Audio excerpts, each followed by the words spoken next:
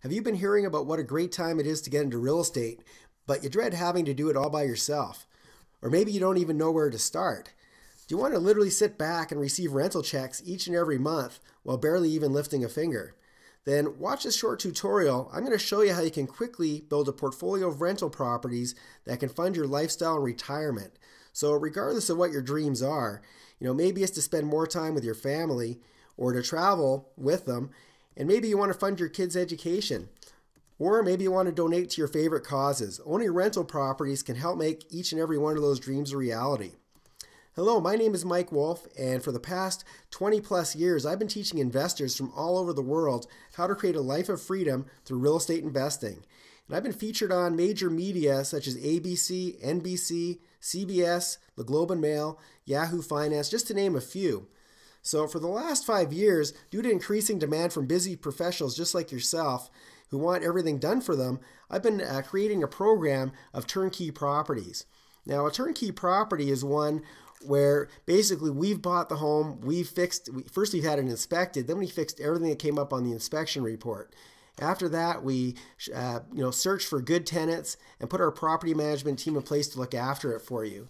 And because I know how busy most of my professional clients are, we take care of everything from insurance and paying the property taxes for you, the utilities, you name it. We do everything to make it as stress-free for you as possible, and so we don't have to interrupt your busy work schedule and lifestyle. So basically what we do is look for the best neighborhoods. We seek out, we're not just buying anywhere. We're doing a lot of research. We're looking at different demographics and picking the right homes in the right neighborhoods. So that will maximize your cash flow. So one of the things that we do once we find these great properties, one of the most important things you can ever do when it comes to real estate investing is to pick the right tenant. The wrong tenant will actually ruin your whole real estate investing career. And trust me, I've been through this over the years. So one of the things that we do is we do firstly a criminal background check on the prospective tenant. We also look for people that had really good credit up till the recession, because quite often, we had people that were really good with their money. They were previous homeowners, and then the recession kicked in, and maybe they lost their job. And at that point, their credit went down the tubes.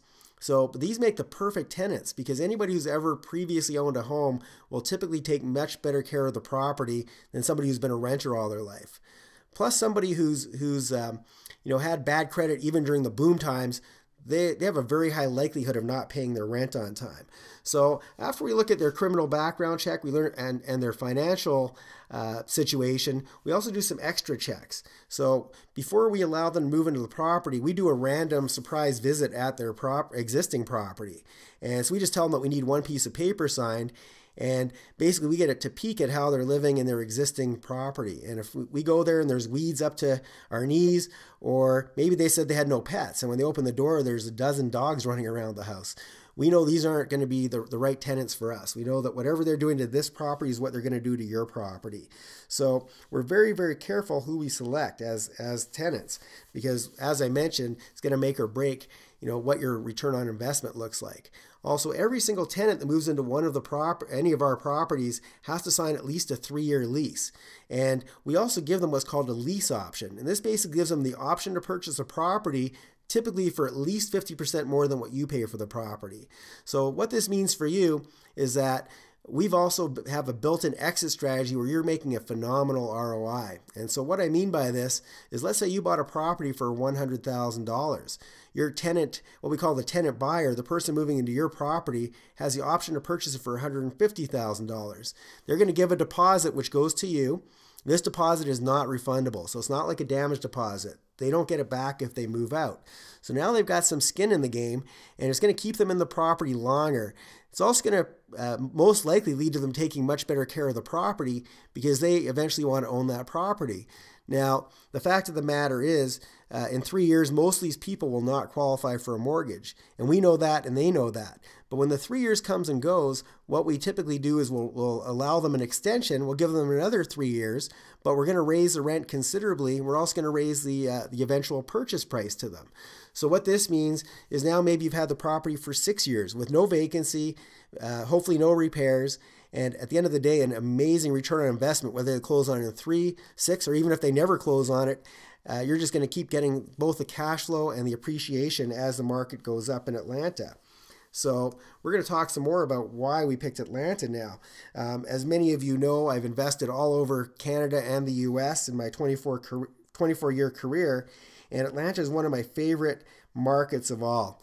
And there's several reasons for this. So let's talk about some of the facts regarding Atlanta. First of all, Forbes magazine ranks Atlanta #1 for the rental market of all U.S. cities. So one of the things that I love about Atlanta is that it's basically very landlord friendly. So what this means is if we do happen to have a bad tenant that slips through the cracks and gets into one of our properties, we can get rid of them very quickly.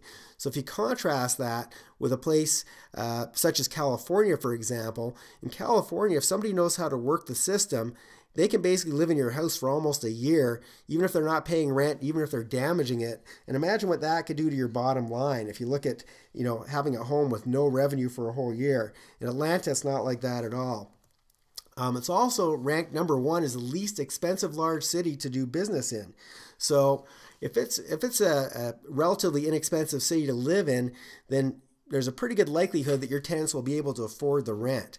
And that's very important because at the end of the day, we can look at some cities that maybe look like good rental markets in general, but if your tenant can't afford to pay your rent, at the end of the day, it doesn't lead to a good experience for you. Also, it ranks #4 for the number of Fortune 500 companies that are headquartered in a city. So it's the head office to Coca-Cola, Turner Broadcasting, which owns CNN, Delta Airlines, Home Depot. The list goes on and on and on. And so not only are there a lot of different companies, but they're all in different industries. And so what this means is if you contrast that with Detroit, which is known for the auto industry, when the auto industry went down the tubes, basically the unemployment rate skyrocketed. So if one of those companies that I just mentioned, let's say Coca-Cola, were to close its doors tomorrow, which I strongly doubt would ever happen, but if it did, there's a whole bunch of other companies in different industries that can pick up and hire some of these people that get laid off. So it's very important to look at that. Also, Atlanta ranks #3 for job growth. So what that means is that there's people moving from other cities to Atlanta to basically seek employment. A lot of cities where people are getting laid off, you look at places like Detroit, you look at Ohio, you look at some of those other cities where the economy is stagnant, or maybe it's getting worse. There's a lot of people leaving those cities. The population is going down and they're heading to places like Atlanta in search of employment. So what that means is there's more people putting a demand on the rental market, and that's great news for us as investors.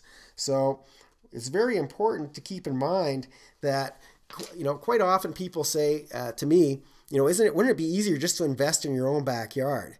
Well, I think that's actually not an accurate statement for a couple of reasons. One is when we invest close to home, we tend to micromanage things. We tend to think, oh, well, it's in my own city, so I can basically, look after the property myself and collect my own rent. Well, I can tell you that I used to collect my own rent, and it used to cost me a ton of money. So I'll give you an example. I used to, quite often when I'd collect the rent, tenants knew I was a pretty laid-back guy. And so they'd say, Mike, we get paid on Friday. Is it okay if we pay you on Friday? And I'd always be very lenient and say, sure, no problem. Well, Friday's no problem. I'll hold off on cashing your check till then. But then the next month they'd say, oh, we don't get paid for, another 2 weeks. Can you hold off 2 weeks? And each month they'd progressively see how far they could push me without paying rent. Now you contrast that with having my property management team, and we get to play good cop, bad cop. So you got to remember, first of all, my tenants don't have a clue who I am. Secondly, if they go to the property manager and ask for an extension, the property manager can say, you know what, if it was up to me, I would gladly, let it slide. But you know what, the homeowner, he's kind of a grumpy guy. He's forcing me to give you this paperwork. So, if you get it caught up in the next couple of days, we can just rip it up. But unfortunately, I've got to serve you with these papers. And so, even though I pay my property managers to look after my properties, at the end of the year, I have so much more revenue from rent just based on the fact that I'm not personally involved. The emotion's out of it, and I'm treating it just like a business, and so should you. So there's the other reason why you don't want to invest in your own backyard is the opportunities are not usually as good as they are. I mean, if you search around, you can find much better opportunities. So I live in Calgary, Canada, and in Calgary it's an oil city. So right now, when oil is booming, basically house prices are through the roof. And for the price of one home in Calgary, I could buy 4, 5, or 6 properties in a place like Atlanta. And once again, I don't need to micromanage it. I don't need to look after it. It's totally stress-free. If it was close to where I lived, I'd have a tendency to want to go check on the properties and get personally involved. And now I'm stressed out. I don't need to be stressed out, and neither should you. So it's very important to keep that sort of stuff in mind, that the best homes aren't typically going to be in your backyard. It's best to search for the best markets where you're going to get the best return on investment.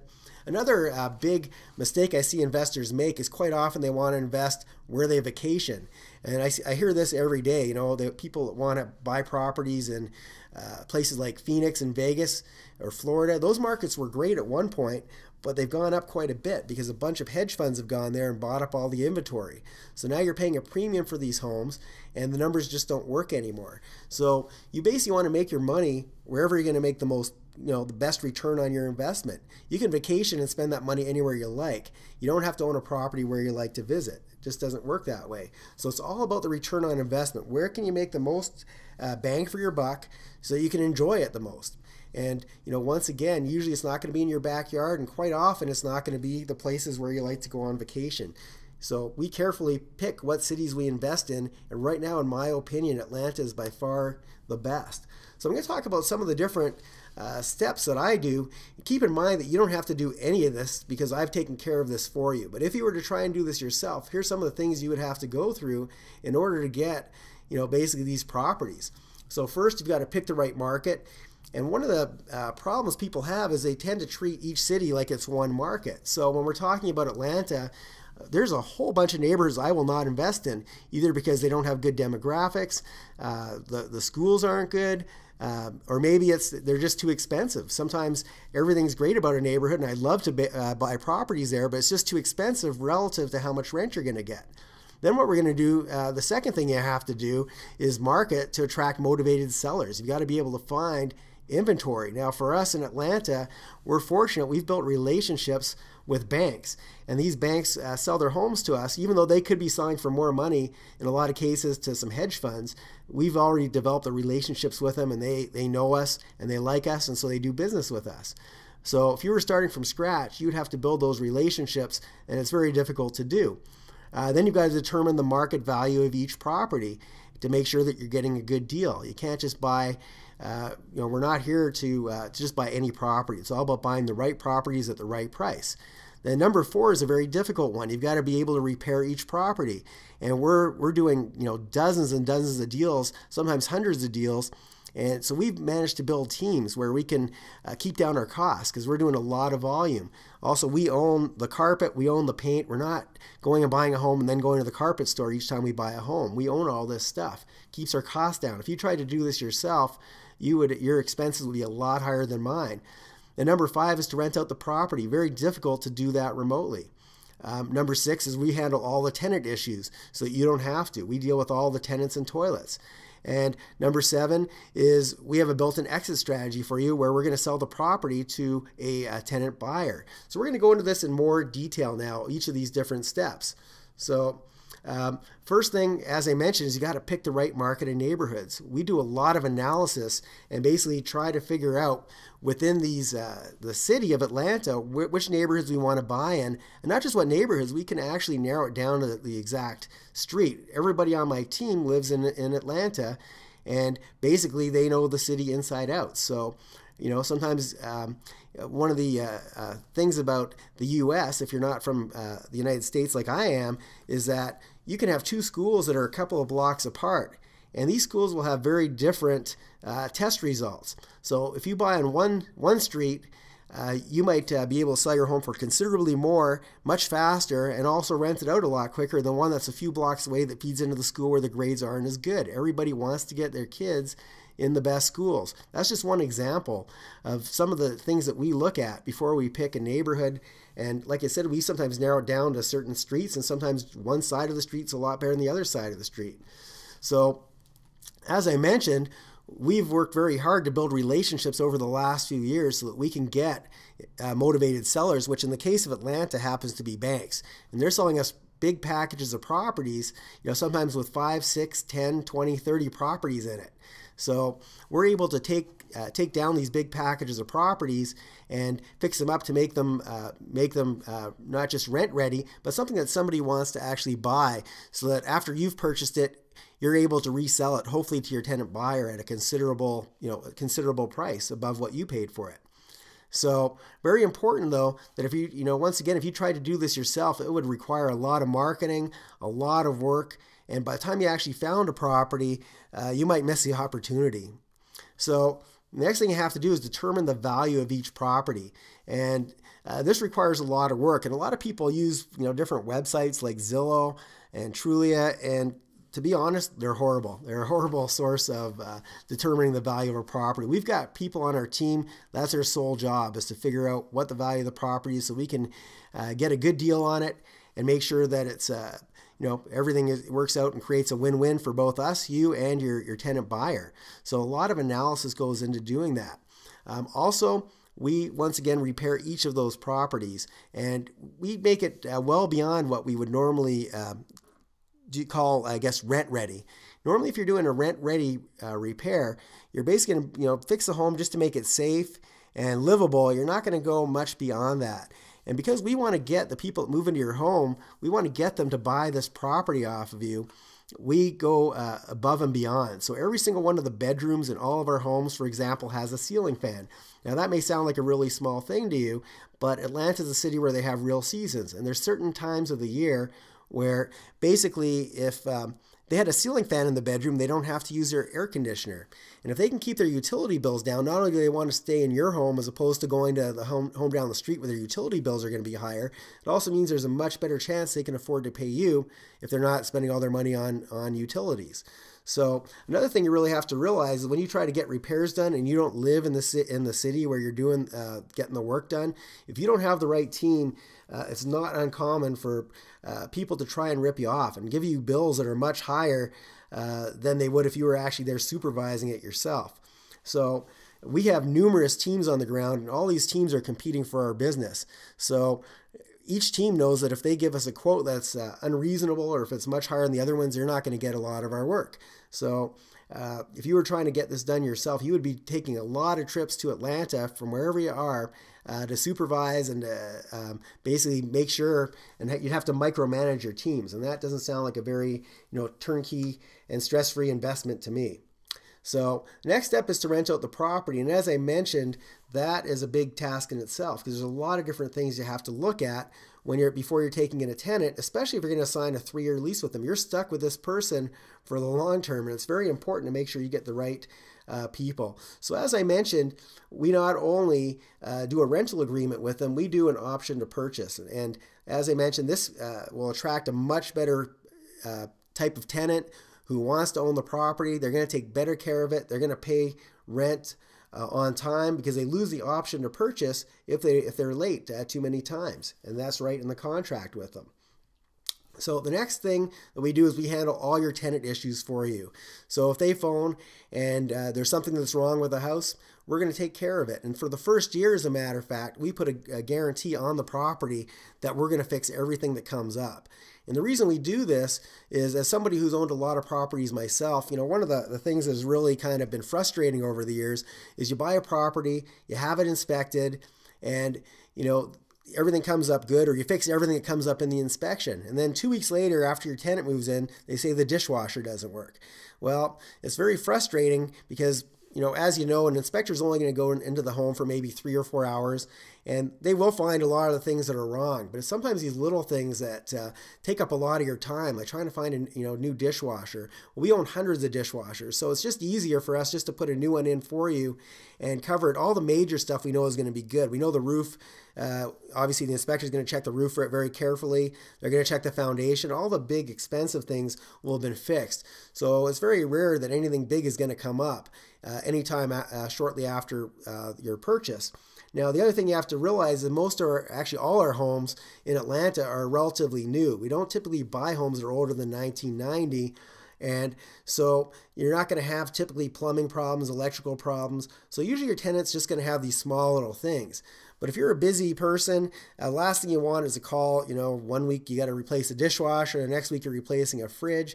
We're just going to take care of all that for you in the first year. And usually that's when your tenants are going to have the problems, is right after they move in. So we give it a full year. That way they can go through all 4 seasons. That way they've tested the air conditioner, they've tested the furnace. So hopefully anything that would have gone wrong has gone wrong. And as I mentioned earlier, because these people want to own the house, quite often they're just going to deal with all the small things anyway. They treat it like it's their own home right from day one. So basically, as I mentioned, we're going to deal with all the tenant issues so you don't have to. And it's very rare we're going to have to give you a call unless something major comes up. So we're going to sell the property to these tenant buyers. We have a contract with them right from day one. It's an option. They're not obligated to buy it, but we do take a deposit from them. And that deposit is non-refundable, as well as all their payments. None of that goes towards the purchase price, by the way. It's all just strictly rent.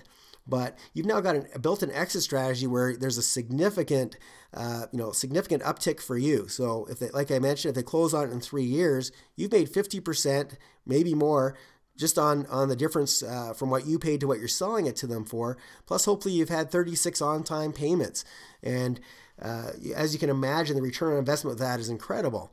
But if they need another 3 years, I usually recommend that you give them an extension and you increase the rent and you increase the purchase price. And now imagine what that ROI looks like at the end of the day. It's just amazing. So our goal is to create win-win situations where we're looking out for your interest, making sure you get an amazing return on your investment. We're also helping somebody who maybe was a previous homeowner. Quite often that's our tenants, a previous homeowner. We get them back into homeownership, so they're excited. And once again, that just creates an amazing opportunity for you because now you're helping them, but getting paid a significant amount of money to do it. So once again, if you do have any problems, you just give us a call and we handle everything for you. But usually you're not going to, you're not even going to get a phone call from us. We're just going to handle all the anything that happens to come up, and those are usually minimal and they're very few and far between, luckily. So, it's all about building something that gives you that freedom. And that's really what we're after here. That's what these turnkey properties do is, I could show you how to get into real estate and, buy yourself some properties. But if you don't know what you're doing, quite often you're buying yourself a bunch of headaches. This whole program is all about, alleviating that so you can enjoy yourself. So one of the biggest challenges with building this program is trying to build teams. And so one of the things, if you try to do this yourself, I can tell you that it takes months, if not years, to build the proper team. And I can tell you this from experience in building teams in many cities. So that's one of the challenges that you would face trying to do this on your own, is that you're going to have to make you'd have to make a lot of trips to Atlanta, trial and error. And one of the things I teach my students is that you could pick the best realtor. You could Google, find the top realtor in the city. You could find the top crew to fix up your homes. You could find the top property managers. You got to remember, all these people have egos and they all have their own style of doing things. And if these people don't mesh, you don't have a team. So there's a lot of work, a lot of trial and error, and a lot of expense in building your teams.